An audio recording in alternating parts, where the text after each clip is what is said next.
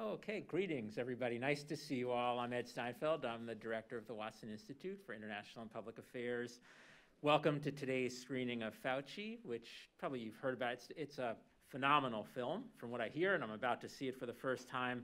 Of course, it's a documentary directed by Emmy winners John Hoffman and Janet Tobias. The film was executive produced by Academy Award winner Dan Cogan and two-time Academy Award nominee and Brown grad, who you'll meet later, Liz Garbus, who will serve on the panel after the screening. So, as I mentioned, after the screening, we're going to have a panel discussion that's going to be led by Professor Adam Levine, who's the director of the Watson Institute's Center for Human Rights and Humanitarian Studies. Adam, as some of you know, is also an ER doc. He's a faculty member at the Alpert School of Medicine. He's an ER doc, and he's also a public health expert. Adam is going to introduce the panelists later on.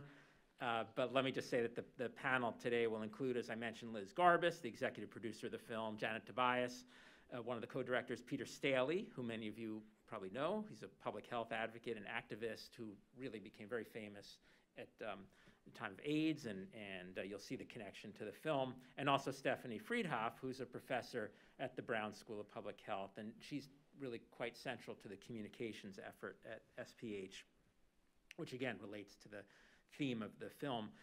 I really also want to mention that today's event is, of course, part of the Watson Institute's John F. Kennedy Jr. Film Initiative, a documentary film initiative for documentary film and social progress. This event today is co-sponsored along with the Brown School of Public Health. I don't want to do a long introduction, but let me just say a few things. This is the first in-person event that we've had for the initiative since just before COVID began. The first event of our new initiative was for the film, yeah, exactly, for the film Coup 53. It was just a fantastic screening, much like this one, with a fantastic panel discussion afterward. And we had hopes for just a whole string of in-person events that were planned. And of course, it was extremely disappointing that those in-person events didn't happen. But instead of those in-person events, we just had a series of virtual events running all throughout that spring and through the summer and through all of last year, which in their own way were really phenomenal and addressing contemporary issues and with top documentaries and filmmakers. It's been an incredible ride. And the fact that we're together again today just makes me extremely optimistic about the future and where things will go. You know, the film that we're screening today is, I think, it's important for a lot of reasons, but it's important for two, at least with respect to the themes and the values that have motivated the John F. Kennedy Jr. Film Initiative. So first, obviously, this is a film about a person, actually more than several people, who dedicated their lives to public service and dedicated their lives not in ways that benefit them, not in ways that make them money and all these kinds of things, but instead actually in ways that cost them a lot, as you'll see in this film, cost them in terms of the conflict that they end up engaging in, the pushback they get, the tensions, the threats, but engaged in public service in ways that help individuals and entire communities in really improving the way they live their lives and sustaining their lives, including in times of real crisis. And for sure, I think those are values that John F. Kennedy Jr. stood for. There's a second feature of this film that I think is really important, and that's that it's being done through film. That, look, we at the Watson Institute are anchored in the social sciences, yes, and we have our social scientific methods, but we also know and believe strongly in the idea that there are other paths to truth. And one of the most important paths to truth comes through the arts, of which film is a part. And the idea that we are discussing today, and we will on this panel, be discussing public service and public action, but also looking at it through the lens, not just of the sciences and the social sciences, but looking at, looking at through the lens of art, feels to me, again, very important as foundational values for what this initiative is all about. And though, as I mentioned, really at the first event we had at Coup 53, I didn't have the good fortune of knowing John F. Kennedy Jr. personally or meeting him, but from those I know who know him, I think it's accurate to say and fair to say that this idea of connecting the arts with public service and public events and current pressing issues, that connection was part of his life and part of his ambition, ranging from his activity here at Brown when he was a student in the theater, all the way to his founding of the publication George. This connection between the arts and public service and current events, all as part of an effort to convey truth and to get people to talk about what truth really means. To me, that's the legacy that John F. Kennedy Jr. Leaves with us, and that we're carrying forward with our students and with all of you in a very positive manner. I feel honored to be part of it, frankly. And I also want to take the opportunity to thank another Brown alum who's just been really a driving force in this initiative, and that's Randall Poster, who's here today. And so with that, although I said I wouldn't do a long introduction, you've been very patient. I went on too long. But again, welcome, and let's watch Fauci. And please stay for the panel discussion after.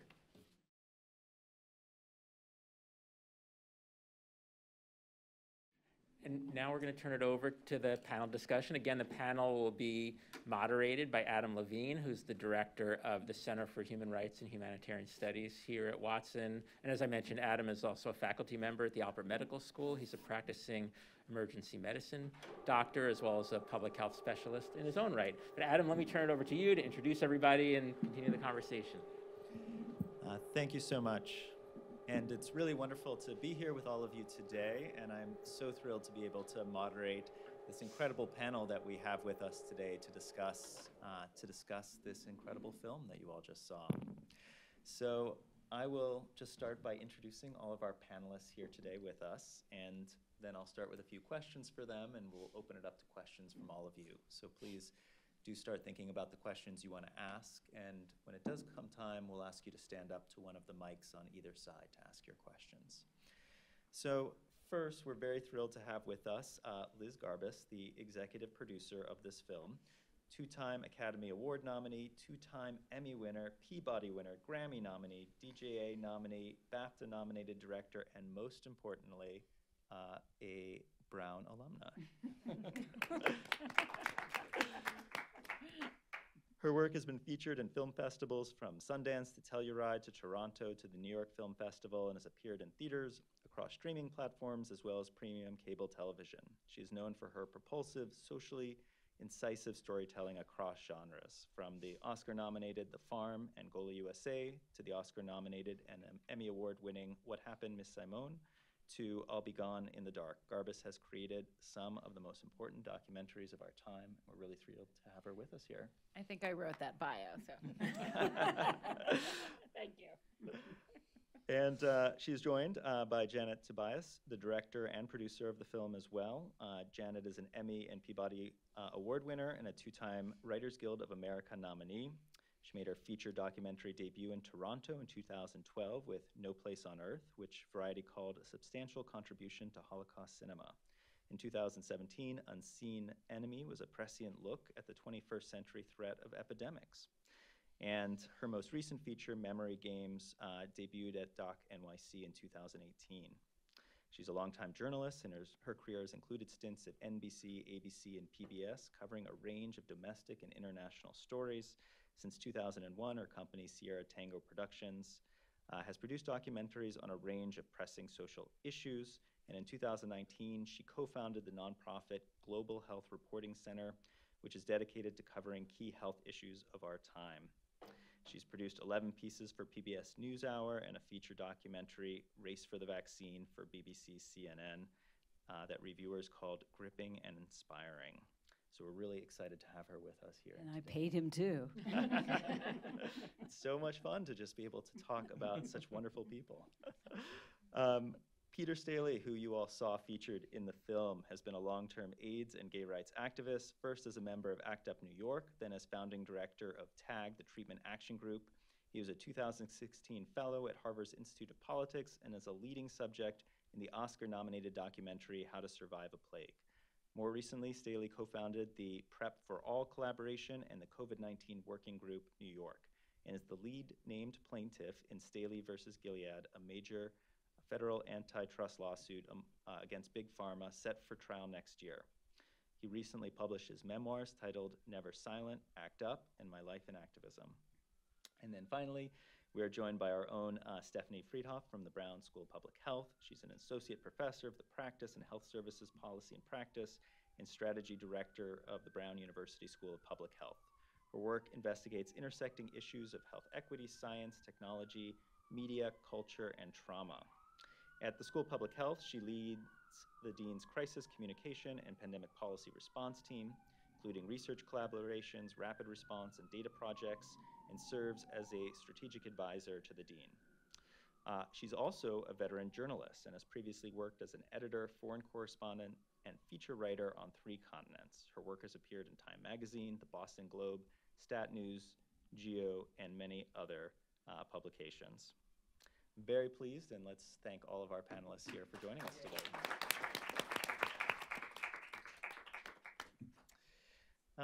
So I'll start off maybe with a question for you, Liz.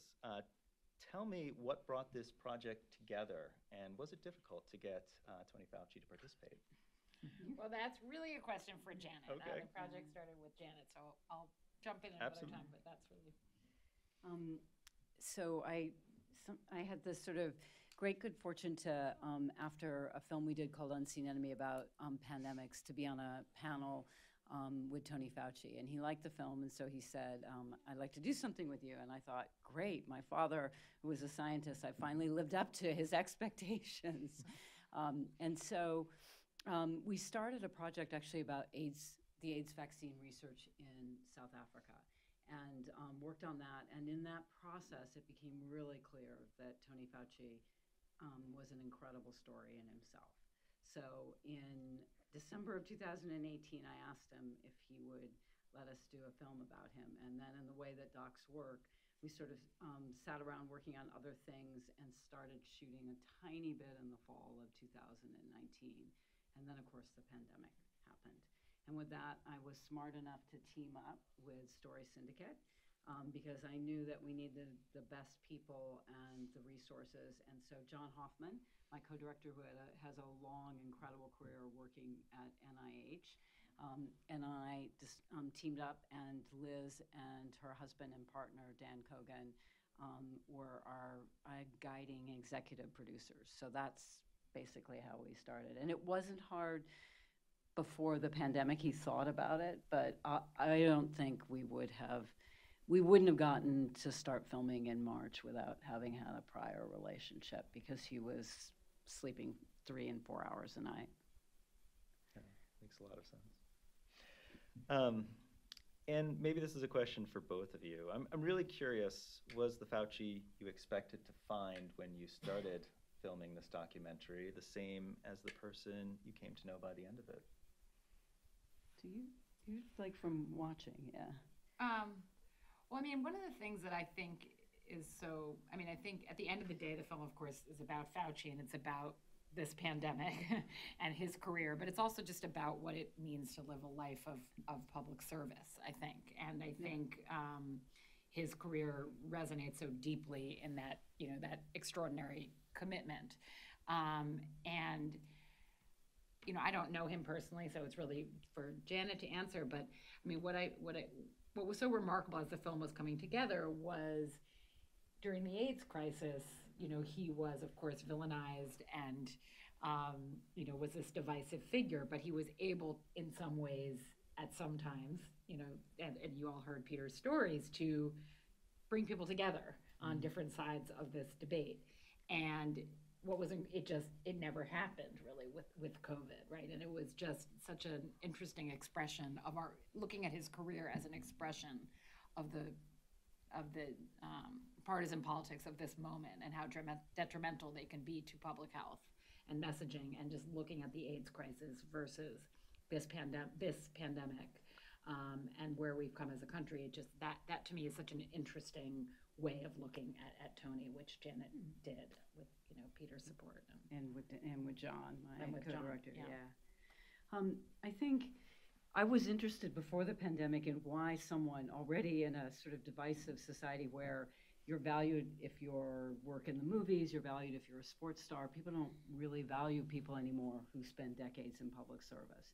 And so I was really interested in why someone would spend, 4 decades in public service and how that had evolved from Reagan through essentially now 7 presidents. And I think at the core, Tony has remained the same person that I met.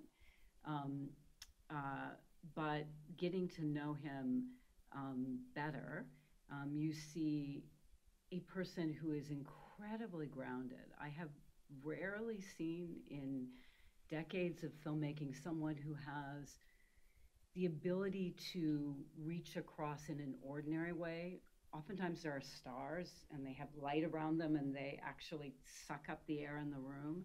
And Tony has this great ability to be likable, on focus, always grounded, and to absorb what's going on in a room and move out from that, whether it is with an activist or a president or a member of his staff. And it is sort of a likable charisma on a grounded level that I've almost never quite seen. And that's allowed him to navigate for 4 decades through all those presidents, all those different administrations. And I will say in the summer of 2020, it was sometimes slightly heartbreaking to watch someone who's always been successful keep trying and come up against walls, right? But Peter has known him as a friend through all this. He's, stood out where people next to him were burning him in effigy. Yes, I've known him for a long time, and I've come to know him a lot more since COVID. We had, prior to COVID, it was we touch base maybe just a few times a year, and over when we would have a new HIV project that we would want to bounce off him, or there would be something on a personal level, like bringing in Tony to help with Larry Kramer's care when he was in the hospital and about a decade ago. But it had never gelled into something that was what I would call a close friendship until COVID hit. And a few of us pinged him when COVID hit, just to, not wanting to tie him up with policy stuff, but to just say, are you doing okay? We see you in the fire here at Trump's White House. It's like, are you okay? He would text back, I'll call you. And I would do this right after I'd see him on TV. And so he'd call me from the car on the way home, and he would want to vent. And our relationship from the AIDS years had always been one where that was, filled with respect. I just knew the guy was brilliant and admired his political skills and knew he cared deeply about AIDS, but also one where I was constantly saying, you're not doing good enough. You're not, you're doing this wrong and this wrong and this wrong. So I said to him, I said, do you want to hear what I thought of what you said at the mic? And he would say, sure. And sometimes my reviews were very mixed. And to his credit, he doesn't push that away. The relationship got so much more close last year, or 2020, during all this. And I spent half the year loving the guy and the other half just furious with him. Because all the AIDS activists leaped into COVID activism. So not only was he, under fire from the far right and in the national limelight, and I was giving him personal advice on how to handle all that stuff, but I was also pushing him because we had activist stuff to bring to him on COVID, and we didn't think he was doing enough in certain areas. So it got really intense and has remained so ever since, but it's just deepened and deepened into something that I cherish, and I think we both cherish. So. Yeah. Can I just say that if people are interested in the way in which activism can change the future for epidemics and pandemics, watch Peter in How to Survive a Plague, which is an extraordinary film about how regular citizens became the cutting edge of science to, make AIDS not be a death sentence. It's extraordinary. So. Yeah. Well, actually, I was going to follow up along that strain with you, Peter. So actually, by coincidence, last week, I led a panel at this global forum on humanitarian health research that's sponsored by the NIH. And the panel that I happened to be leading was on inclusive and participatory humanitarian research, which is a buzzword today that has basically become the standard of practice for any global health research, which simply means that before you start a research study, you are involving the local community, and now really even thinking beyond just community involvement, but the diversity of those communities and how we ensure that those voices are involved in the project from start to finish, in the design, in carrying it out, and in disseminating it. And when I watched the film, it occurred to me that, wow, this was a radical idea in the 1980s, and probably a lot of this sort of given that we have today around inclusive and participatory research came from the work of ACT UP. And did you guys think about that as you were sort of pushing this at the beginning, that this shouldn't be a radical thing, that it should just be part of how science works?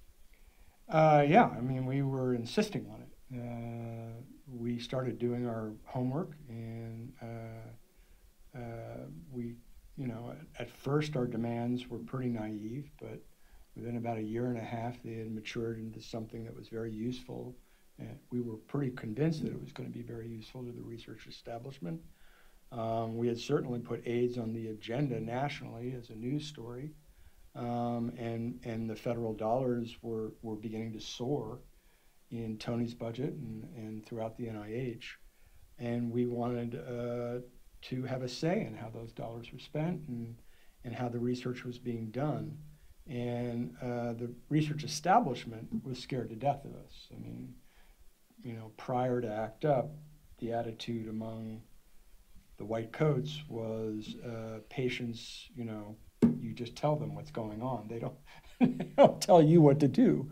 And we had a different game plan. We were like, no, you're going to listen to us as well.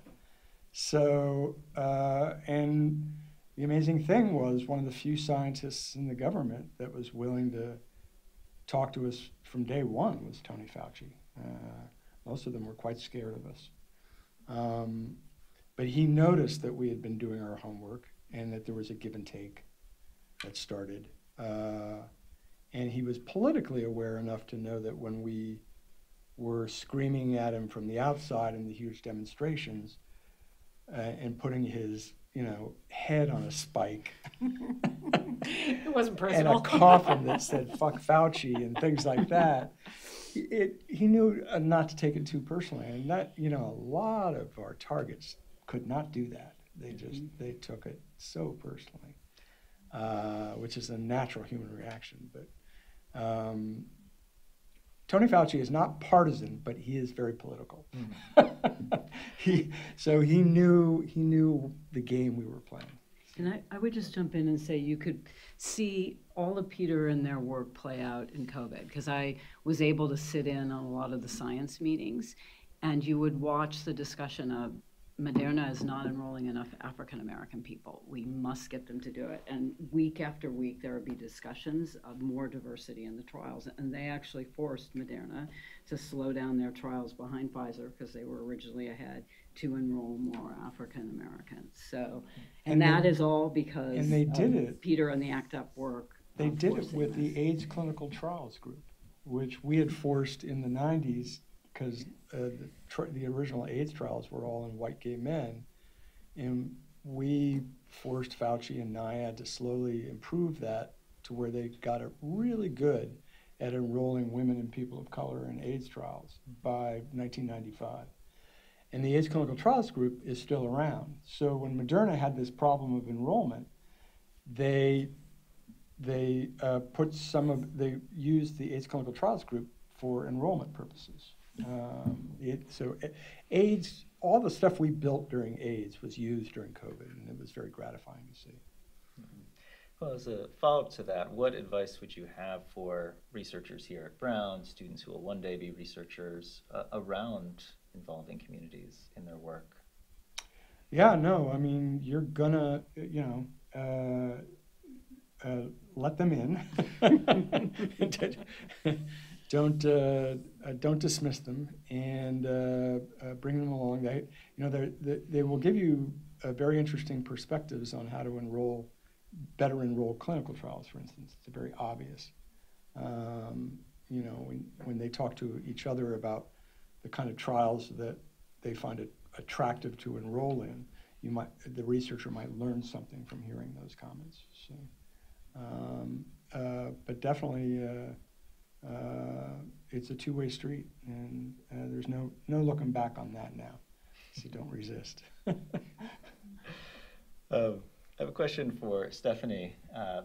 So I was fascinated, both about your public health and also your journalism background. And, I've worked in a lot of epidemics around the world, in cholera and Ebola, and now COVID-19. And one thing that always strikes me about epidemics is it seems that humans only have two different modes: complete apathy or utter panic.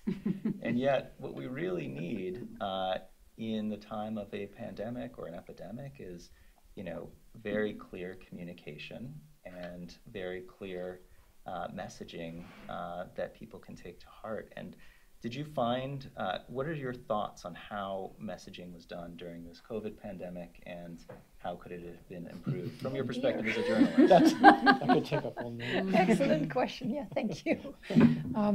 Well, first of all, I want to thank you for being here. Thank you for the film.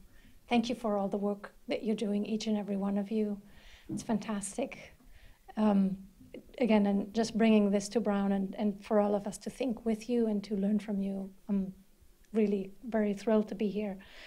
That's a very big question. As we heard from Tom Frieden in the film, right, communication is at the core. Communication has been at the tail end of this pandemic.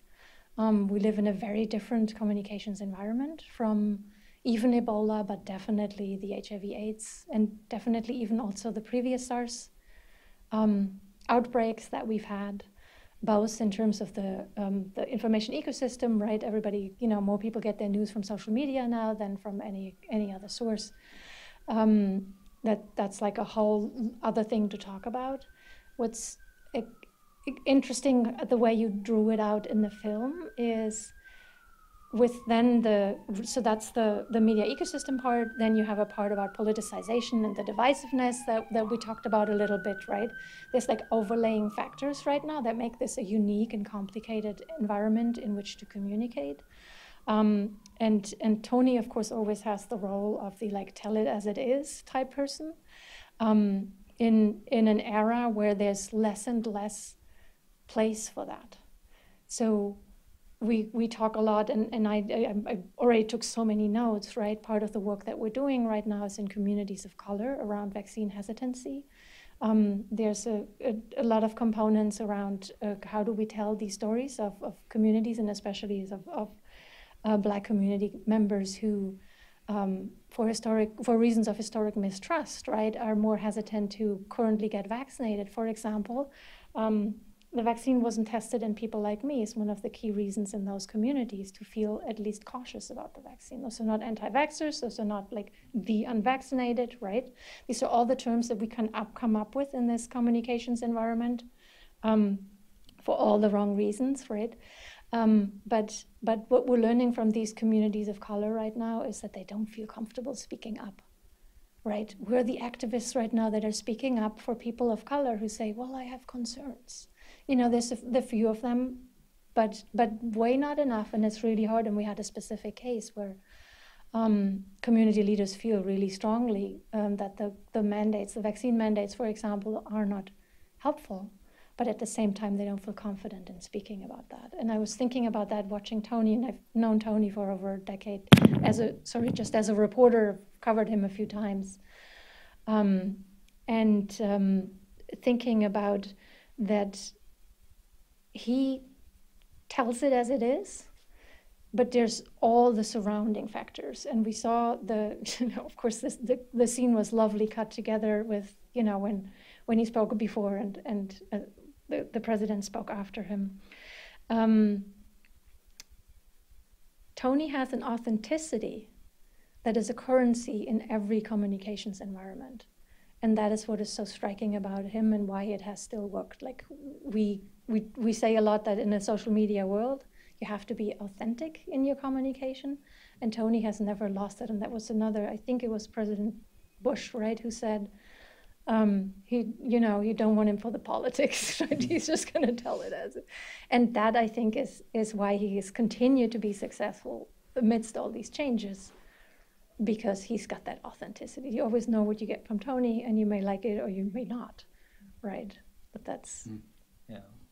Well, it's interesting. It reminds me a lot. During the Ebola epidemic in West Africa, when I was in Liberia there was a real concerted effort to reach out to each individual community, to each individual tribe, to each individual corner of the country with messaging that was targeted towards their needs and their interests. And there was a whole anthropology platform of anthropologists who'd set up a platform to rapidly do anthropological research to figure out what communities' concerns were around Ebola messaging, around the idea that Ebola was real, and around various treatment and public health messaging to reduce transmission.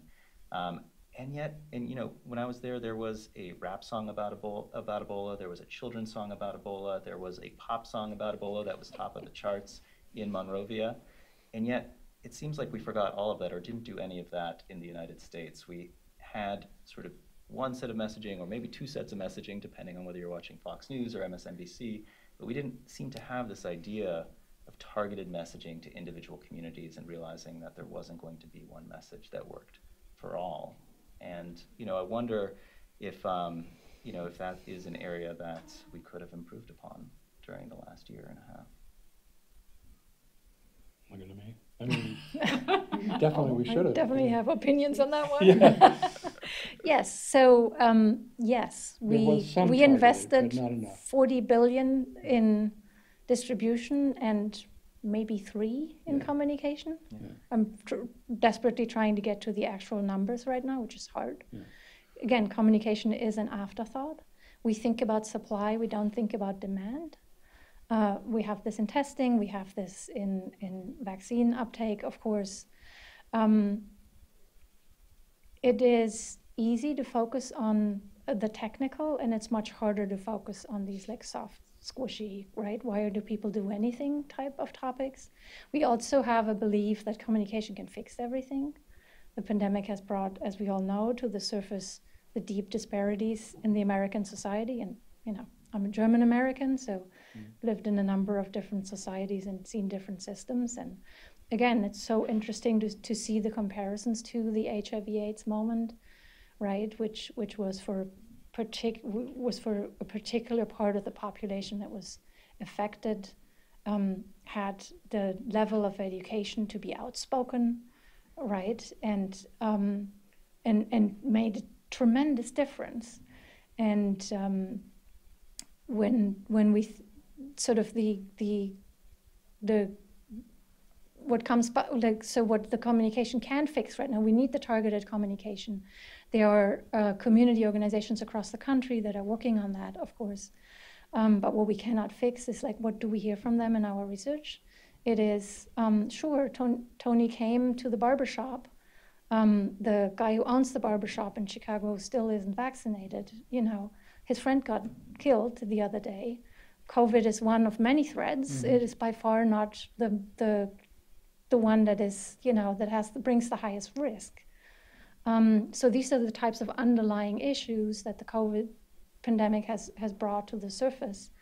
So while I think, yes, targeted communication is really essential and important, and it can move a lot of people towards getting vaccinated in this case, it's not going to fix, the underlying problems and sort of, you can't, like, that's not about changing minds, right? So one last question for the filmmakers, and then open it up to the audience. So please feel free to start coming up to the mics now to ask your questions. I had the opportunity actually to work with Cliff Lane, who was featured in the documentary at the beginning. In fact, I was on a conference call with him every Monday and Wednesday and Friday morning for an entire year. During Ebola, right? During the Palm trial in DR Congo, which was very exciting, the first trial that found an effective treatment for Ebola virus disease. And I'll tell you, that work was painstaking and drudgerous and difficult and not at all glamorous. But yet, I feel like what you guys did such a good job of doing is making public health and making public service in general seem glamorous. And was that on purpose? Was that something that you hope to use to inspire a next generation?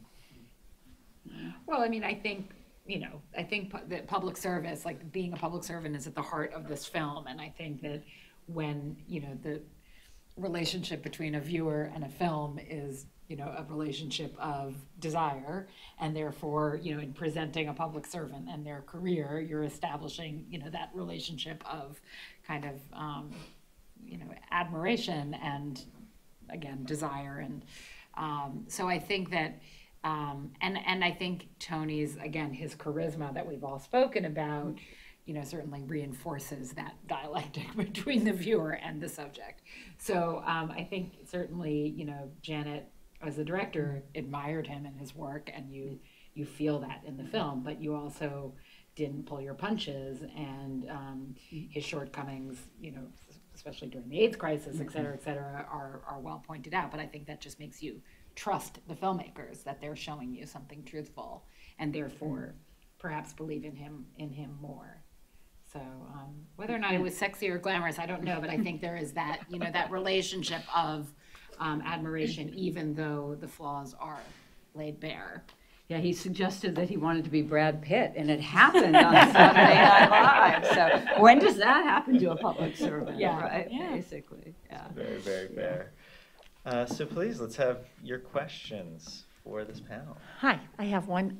Thank you very much. That was a really beautiful film. I didn't think it would be possible for me to like Dr. Fauci more than I did when I walked in here, but you actually made that happen. I guess what hurts me is to think that, are there more Dr. Faucis out there? Can we count on people with his integrity and honesty? And that brings me to my question, which is the vilification. Let me go back. When the pandemic first started, what you heard more than anything was, oh, our public health systems have been decimated. There's no funding for this. After this pandemic, certainly they'll all be beefed up. There'll be public health. Our public health system will be streamlined and well-funded. And now I hear all the time the vilification of Dr. Fauci, the vilification of public health officials around the country. The New York Times did a podcast the other day that I listened to about this public health official in the Midwest, and how states and cities are passing laws that are going to restrict the ability of public health officials to act in certain ways because they don't want them to have the authority to help us get through future pandemics. And how can we be that stupid? I mean, I don't understand it. We're coming out of this pandemic in a worse place than we were public health-wise, if what I read and listen to is true, than we went into it. And how does that make sense in a country that should be leaders in sensible reactions to things? I don't know. Does anybody have an answer? Thought my questions were hard. Well, from my perspective, first off, what's happened with public health and COVID and the attack on experts, this was just, Act 10 in a very depressing play that started happening. You could see early signs of it during Reagan's administration, but it's only gotten on hyperdrive in the last 10 years. And, probably the most destructive moment in history was when, by a vote of, one justice, we ended up with a president in 2000 who basically stomped on the brakes because his base didn't believe in global warming. And so we paused for 8 years doing anything about global warming, just at really the only period of time where we had a real chance to change things. So I'm talking 20 years ago with Bush Jr. And then we paused on the brakes again. You know, COVID was terrible, but as soon as Trump came into office, we threw out all the work that Obama had done for 8 years on global warming. So we went to anti-science again. We have a situation where we have half the country, and one of our major parties is anti-expert and anti-facts. And it's not just here, it's happening in countries around the world now. It's part of an authoritarian playbook that we're seeing right and left, and it's anti-democratic as well. So the country is on the precipice, and what is happening to Tony is a symptom of that, and he is feeling it very personally every day. He is the center of dozens of conspiracy theories that hundreds of Americans are staying up all night on the computer talking about and building from nothing, and then sending him a steady stream of death threats and to his daughters. And I mean, we're living in really unprecedented times, and it's all very scary. I don't know, you know, there's a slimmest of chance that we'll turn things around politically over time, maybe, but it's very disconcerting. But it's not just COVID. This is Act 10 of what's been happening with an anti-factual, anti-expert stream of political leadership for over 30 years. And if I may, not to broaden the topic too much, but the erosion of voting rights actually, and the gerrymandering of districts is enabling this, because you have a political culture which is totally skewed to the extreme, because people don't actually need to appeal to folks in the middle if they can just draw their own districts, which allows us, which is allowing this kind of skewed political discourse, which is essentially totally anti-science and actually like kind of against the mainstream of a middle American ideology. And so those two issues, climate change, public health, democracy, they're all in a crisis mode altogether, and they're all part of the same. And I would add, for people who really want to think about the importance of experts, is I have a friend named Michael Lewis who's a great writer, and he wrote a book called The Fifth Estate, which is basically about the importance of experts across the government, and why having them move from administration to administration really matters. It's really worth reading and thinking about. Yeah.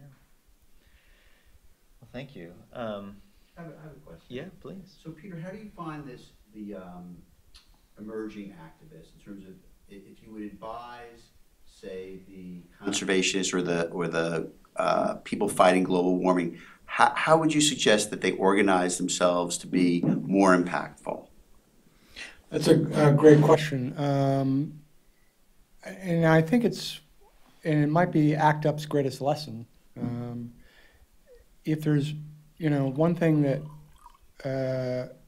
it led to our split as well. We split apart in year 5, which you can see in How to Survive a Plague. It was very painful, but one thing that really defined us during our first 5 years is because we were a movement of people, many of whom were, like myself, had a clock ticking over our head.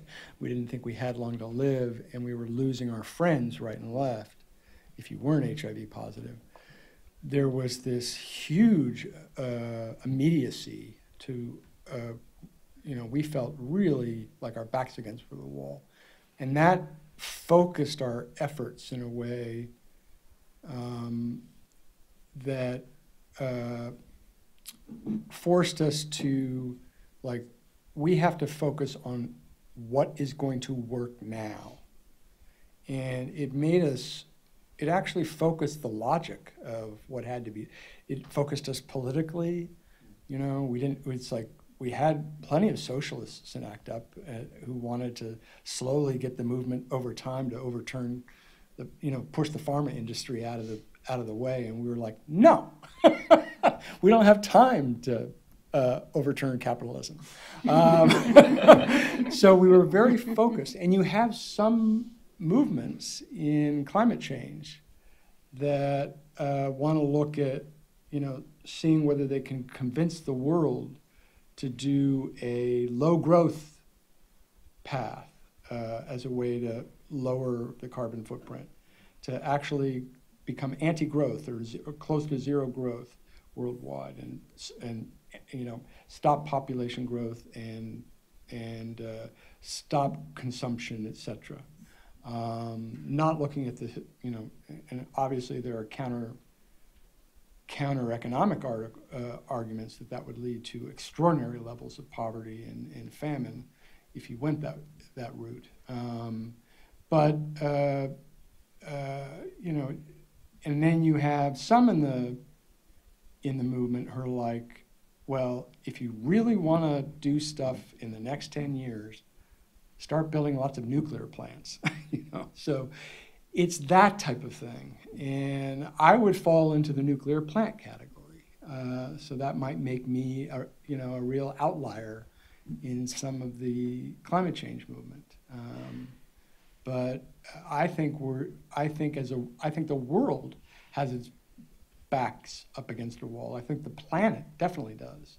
We have lost way too much time, and pretty much anything we do now is too late.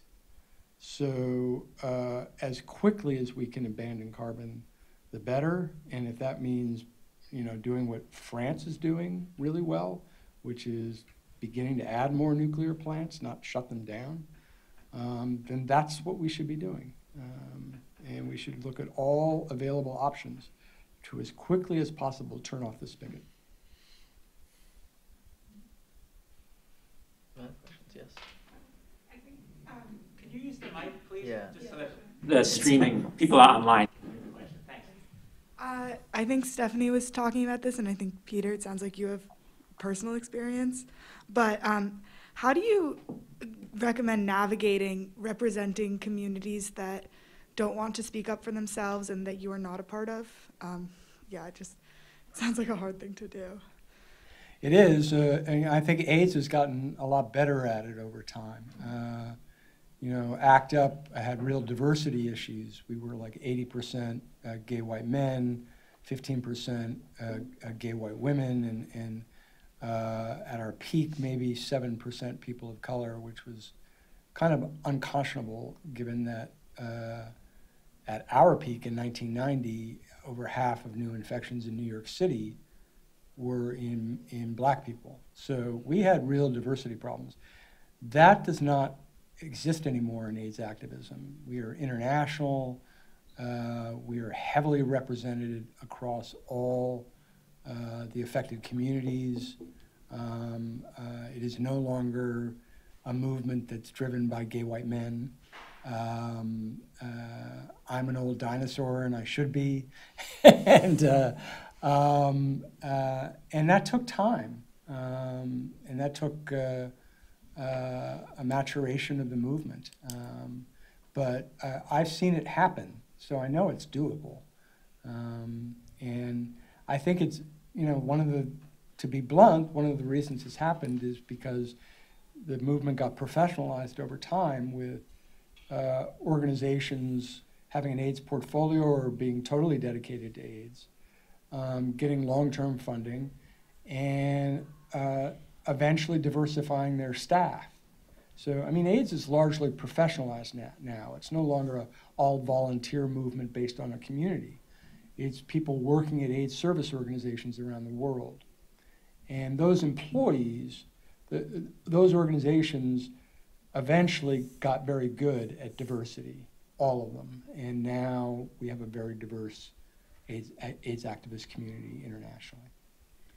I would add two things, and I normally don't. I try and be on point, but just because, one, we have someone who was in Monrovia, because I was there too. And but first I'd say that Dr. Barney Graham, who was the head of the COVID research at NIH, just left, and he said to me, I need to get out of the way because I'm taking all the money from all the young researchers. And Kizzy Corbett, who worked for him, who's a young African-American researcher, just left and is now at Harvard. And I thought, wow, that is one of the smartest things I've said. And I think about that now, is that it's all of a certain generation's job to pave the way for a much more diverse group and to get out of the way so that group can have money and power and voice, whether it's in films or in academia. What I will sort of digress and tell the story is we also don't often see it. When I was in Liberia, the whole time of making a pandemic film about flu and Zika and Ebola, the angriest I was, way angrier than any time on the subject on this film, was at the end of December. I was in a trailer with a Dr. Soka Moses, who you may know, and who was the youngest doctor running an Ebola treatment unit in Liberia. And he was 2 years out of medical school when he stepped up to run a unit because the doctors were either dead or no one else would volunteer. And so 2 years out of medical school, he started running this unit, and by December things were better, and he had 300 people under him, WHO, psychologists, Cuban doctors and nurses, and nutritionists, all these Liberians, and USAID is all over the tent. So he's exhausted, and I say, Soka, now that it's a little bit better, what do you want? And he said, if I could only have a day off to see my kid. And I was like, of course, but then I said, beyond that, what do you want? And he said, oh, Janet, if I could only have a master's degree in public health. And I was like, are you kidding me? There is $1 billion coming into the country, and no one has asked him. And he is a superstar. You recognize them at Brown, in the London School of Hygiene and Tropical Medicine, in Paris, right? And no one had asked him. And then the rest of the story should have been, I thought, great, where do you want to go? I'm in America and I believe anything is possible. He said, London School of Hygiene and Tropical Medicine. I said, check, I know Peter Piot. But then, unbelievably, so he applied. It was really hard. He was working, he had to go to Ghana to take a TB test. He had no money. So he ended up at the airport without money to pay for a hotel. And, I'm like, this is a man who has seen more Ebola patients than most people in the world. Came back, he finally got in, no scholarship money. So I figured out 2 people who could pay for his tuition. That is not sustainable. And that's just ridiculous, right? That means that no one saw him and identified him. We don't have a system that makes that possible. The good news is he ended up with a PhD. He just emailed me recently, and he's one of the leaders in Ebola and infectious diseases. But that means the system is broken because we still don't see the next generation of leaders in lots of places in the world. And it means we don't really have a good pathway, because my asking 2 people to pay for that is not a good pathway. I couldn't do it with nurses, and I felt bad. He was what I could afford to do, so. Well, I think we've reached the end of our time, and we'll need to wrap up the panel, but I hope all of you will join us afterwards for the reception. I'm sure the panelists will stick around. Hopefully we'll have a chance to chat a little bit more informally. But before we do, I want to just give a final round of applause and thank you.